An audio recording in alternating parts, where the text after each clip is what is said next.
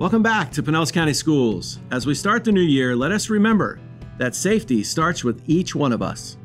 Every day, thousands of students like you attend schools in our community. And while school is a place for learning and growth, it's also crucial for everyone to feel safe and secure. School safety is not just the responsibility of teachers and staff. It is something each one of us plays a part in. Whether you're in the classroom, on the playground, or walking in the hallways, safety is everyone's responsibility. Imagine you notice something that doesn't seem quite right. It's a stranger in the hallway or an unattended backpack.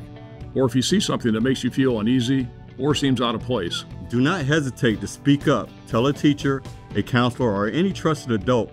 Reporting what you see could make all the difference. Or go online and use the Say Something Anonymous reporting system or the 4to5 Florida app.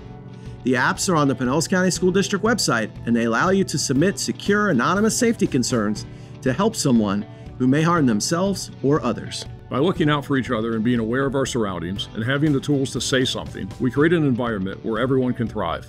Everyone works hard to ensure our learning environments are safe places. Unfortunately, there has been an increase of students making false reports concerning severe threats and weapons on school property. We need to educate our students and parents that threats made online, including on social media, can lead to a student being charged with a felony offense. Pinellas County Schools takes every threat seriously, and students and families should know that making an online or verbal threat is no joke.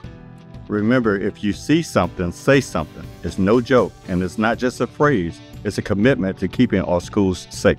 Remember, safety starts with me, with you, with all of us.